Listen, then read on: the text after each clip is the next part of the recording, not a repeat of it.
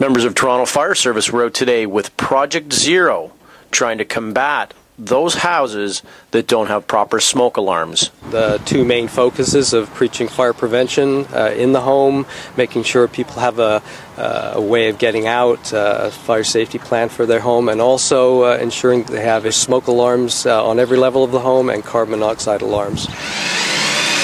The fire service was out trying to cut down on the number of lives that may be lost because there weren't working smoke alarms in homes.